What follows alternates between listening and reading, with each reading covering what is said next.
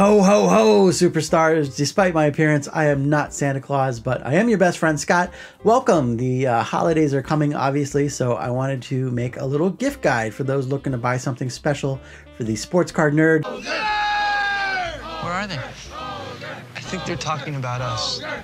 No way. I mean, enthusiast in their lives. So this may not be directly for my usual audience, but hopefully this helps some people navigate this little universe of ours. I know a lot of us, myself included, are very hard to buy for because we buy ourselves so much stuff, and our collections can be very broad or very focused. So before you begin, it really helps to know generally what your collector collects. Are they into a certain player, a certain team, or a certain era? Do they collect autographs, or are they into one sport or into many sports? So here's a hypothetical situation. Let's say my wife wanted to get me something really special and she bought me a 1952 Topps Mickey Mantle. Now that's a very expensive card, and most collectors want that card, but I do not. I don't collect Yankees. I don't collect Mickey Mantle, so I would feel rotten that she went out and she spent that much money and bought me something that really doesn't connect with me. Instead, I do collect Cleveland cards pretty much exclusively, so if she bought me a 1952 Topps Bob Feller, even though I already have one, I'd appreciate that so much more. Even though this feller is worth a fraction of what the Mickey Mantle is worth. That's kind of an over-exaggerated illustration there, but the point is that you don't necessarily have to spend hundreds or thousands to make your collector happy, but it does help to be on target. Hi, welcome to Target. And I get that it's probably a lot easier to buy for a spouse than, say, your cousin's husband that you've only met twice and you got him in the annual family gift exchange, but we'll try to keep things as simple as possible and cover as much ground as we can. So enough yapping, let's discuss those gift ideas. As I was researching and putting this together, I noticed that a lot of my hobby friends were opening Topps Holiday. Every year, the Topps Baseball Card Company releases Topps Holiday, and you can sometimes find it on Topps.com or Walmart, and it can be a little tough to find, but basically, it's Topps regular baseball card design with a Christmas twist. It's got crazy snowflakes and candy canes and holly and whatnot, and I've received these before, and they're a blast to open. Great if your collector is younger or into modern cards and players, but in all honesty, they are generally kind of worthless if that's something that's important to you. They're fun right now, but you know, next June, there isn't going to be quite the appeal. It's a novel experience, but these are not necessarily going to be a cornerstone of your collector's collection. I'm not necessarily saying don't buy these, nor am I endorsing them, but they are a lot of fun at the moment, but may not be for everyone. So what about your cousin's husband that I mentioned earlier? What do you get him? Obviously, you could get him an eBay gift card or even a gift card to the local hobby shop if they have one. Yay, gift card! But who wants to give a super convenient and easy to buy gift card? Not this guy. So, not sexy, but always appreciated. You can never go wrong with supplies. Collectors have to have them, but hate spending money on them. So it's kind of like socks. So let's talk about penny sleeves and top loaders. Us collectors are neurotic, so we have to put our cards in these soft penny sleeves before we put them in a hard top loader so that we protect our cards from the protection. UltraPro is pretty nice. Other brands that are good are BCW and Cardboard Gold. And some collectors really like these Shellz penny sleeves. These have a notch cut out of the corner to help you get the card in there without damaging it. Neurotic, I tell you.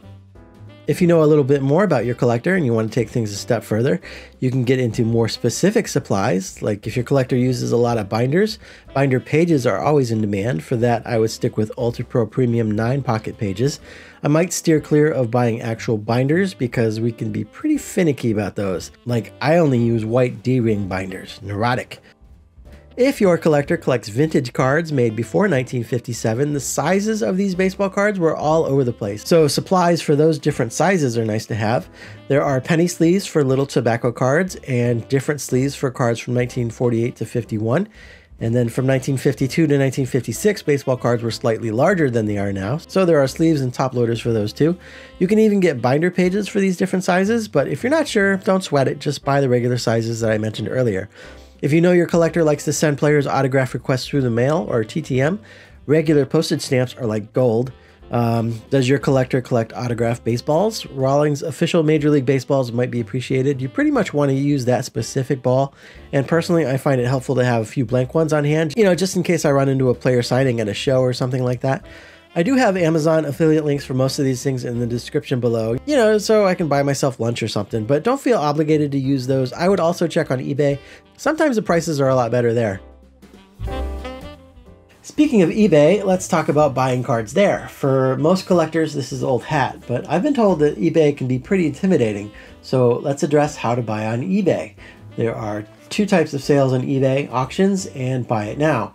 A lot of time you're going to pay more for a buy it now sale, but even so, they're a lot easier and you're guaranteed to get what you're after.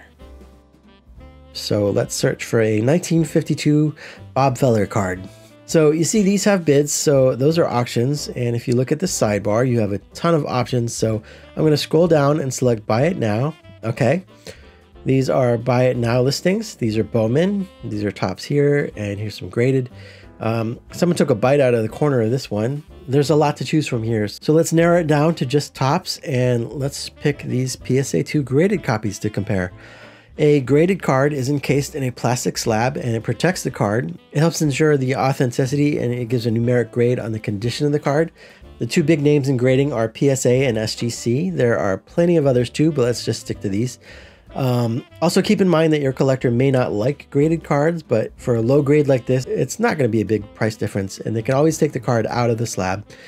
Okay, for this one, the centering's not too bad. The color's pretty good, and the corners are a little rounded, and the edge is a little rough. It's not a great picture, but I don't see any creases.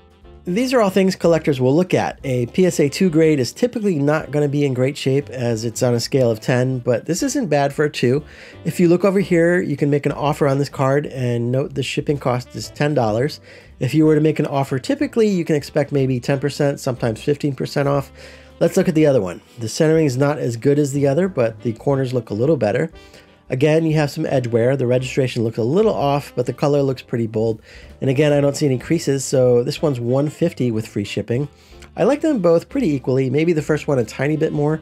So what I would do here is I would make an offer of $140, so when you add the shipping, they'd be the same price. If the offer wasn't accepted, I'd go ahead and choose this one for $150, but is that a good price? Here's where I would use this site, 130point.com, to check recent sales of this card. So right here, type in 1952 Topps Bob Feller PSA 2. This first one sold for $119, but it shows a lot of water damage. Second is an auction for $111. Here's a buy it now for $168, and another buy it now for $114. And you can look at that card, and it looks like it has a pretty gnarly crease going down the middle. So $150 isn't the best price ever, but it seems about right for the look of the card. And I was supposed to keep this simple, wasn't I? I am so sorry. Don't freak out if you find all this overwhelming.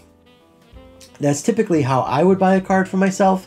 What I usually do with my wife is I do all of that legwork for her, and then I give her a list of usually 5 to 10 specific buy it now listings of cards that I'm interested in at different price points. She loves not having to learn the ins and outs of baseball card conditions and pricing, and I end up getting something that I'm genuinely interested in.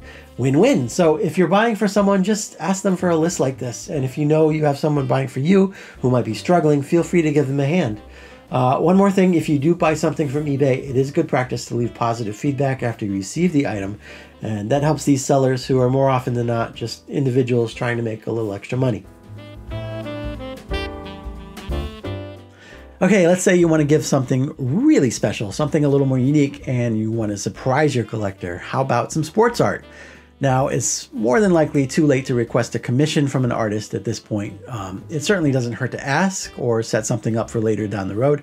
I am a sports artist and I'm booked probably for the next year, but I did just open up an Etsy store.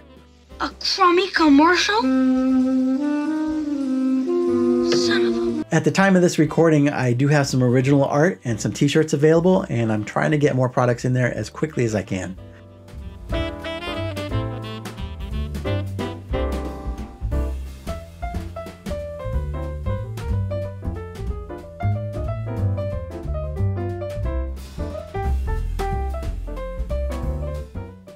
And there are plenty of other artists out there who I'm sure have something that can sell you.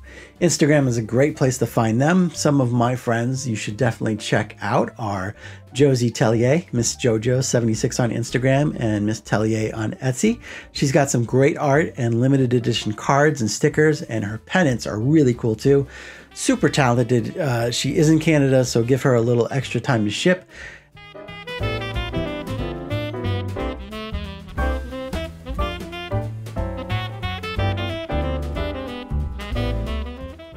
And then there's Eric Kittleberger, Triple Play Design on Instagram. I'll link to his store below too. He's really prolific. He's got a lot of great designs. He's got limited edition cards, prints, posters, apparel, and all of it is gorgeous.